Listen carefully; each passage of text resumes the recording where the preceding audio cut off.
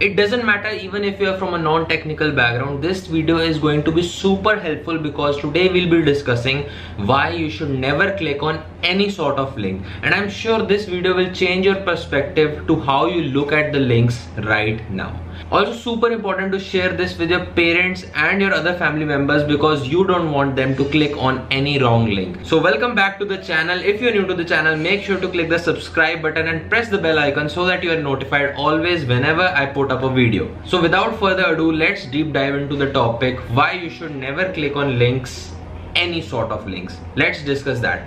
Also, we will be discussing what are the precaution measures and how you can avoid clicking those links. So these days links are being shared on every platform. It can be WhatsApp, Facebook, or probably even via a message also, an SMS. So there are 4 major categories of links that you should never click. Alright.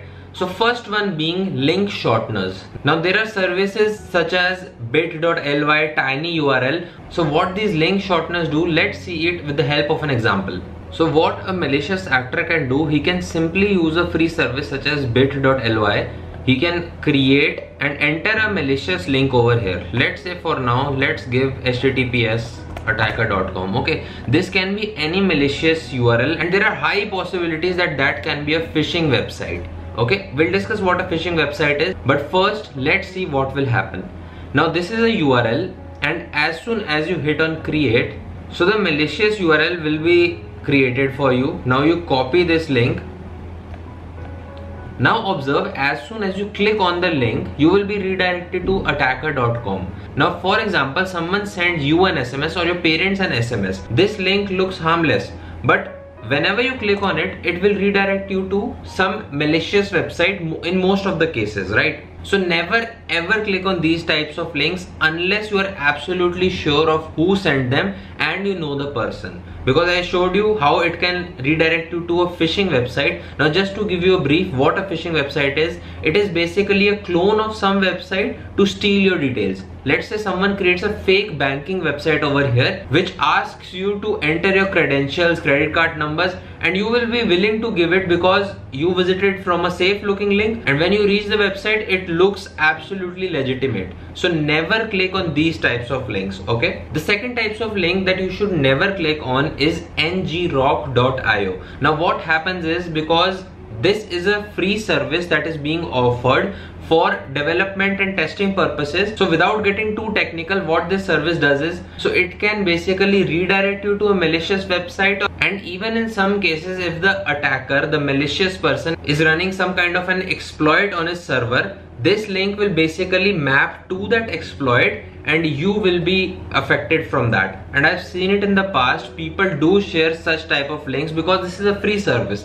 So people do share these types of link via SMS, impersonating a bank, that this message is being sent from bank, click here to reset your password, and all sorts of things. So never ever click on ngrock.io links. The third category that I'm going to discuss now is probably one of the most intriguing category, I would say, that most of you would not have known about in the past. It is known as IDN homograph attack. Now what happens is, there are similar looking characters in other languages also. For example, if I write E in English, it has a similar looking Russian character which also looks like an E but is not actually an E. And this is probably one of the most important for all the YouTubers as well. So what can happen is, while emailing you a link, the person who is sending the link can replace the correct letter E with a similar looking E from another language. So it will look google.com to you, but it is not actually google.com. Let's see a live example. In the URL you can see I have typed google.com and most of you will click this link. Why? Because it is google.com. You would say it is harmless and we use it every day. How can it possibly go wrong? Let's see. If I click enter, you will be redirected to something like this. Now why did that happen is because this is a table which represent all the homoglyphs. So instead of this actual E in Google, I used this E, which also looks exactly similar, just it is a little smaller, but you cannot make the difference out of these two. So I simply use this and you are redirected to some other domain. Okay, there are similar looking characters which are known as homoglyphs that are similar to A, similar to B, C, and so on. So it is very important that you first hover over the link and on the bottom of your screen see that where it will redirect to, because when you hover over any link it will show you that where you are being redirected to. Now the fourth category that we are going to discuss is sort of a vulnerability in the website only. It is known as open redirect. So if someone sends you this kind of a link, okay, just a disclaimer, this link is not vulnerable and this will not work over here, but similar looking links, if someone sends you, then there is a high probability that you or your parents who are not so technically involved overall will click on this link. Okay, so in such a case, what is actually happening? There exists an open redirect vulnerability on this domain. Again, this is just an example. I can replace this with example.com and it doesn't matter because this is just an example.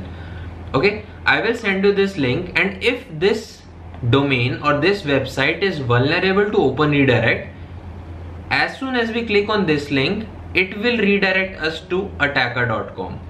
So never click on such types of link which have a parameter. Whatever is there after question mark, we call it a parameter, and equal to is the value. So never click on such sort of links that redirect you to some another page. It can be a malicious page, again asking for your credentials to seal your details. So these were the 4 broad categories I made to help you understand what kinds of link you should never click. Never click on any link sent from an untrusted source unless you are absolutely sure that who the person is who sent you the link and he does not have any bad intention. Then only click on the link. Also, I'm absolutely sure that you guys must be wondering that what types of links should we click then? Should we not click on any link? So I'll tell you a workaround that you can use in order to stay away from all sorts of scam. So let's say one day you get an email in your inbox saying that someone is trying to change your Amazon password. Click on this link to change your password, and that time people get scared that, oh my god, someone is trying to change my password, let me click on the link and reset my password. Now as soon as you click on the link, you are in panic mode and you don't see where you are redirecting to. So you just visit that link, enter your password, and that's the moment when you are hacked, because that was not an actual email being sent from Amazon, or for that matter any other website. This is just an example. So in such a case, what you have to do is, if you receive an email from Amazon that click on this link to reset your password, you have to say, chill bro, you have to go to the web browser, manually type amazon.com and then reset your password. Why do you have to click that link? That is a much better approach, because whatever you are entering manually, you for sure know that this will not redirect you to any other website or can cause you any harm. So this is the best approach. Now I would request you to share this video with your friends and your parents, because according to the survey, most of the elderly people are getting trapped into such types of scenarios. So make them aware and subscribe to this channel and like the video. I'll come up with some more interesting content in the next video. Till then, see you, bye bye. Just tell me what you want, what you need, what you see, what you wanna be. Tell me everything, think it into being. That's how dreams become the real thing. A model of thinking, a bottle to sink in, yeah. I've been coast to coast around this whole globe. I've seen a lot of hope, yeah. I've seen a lot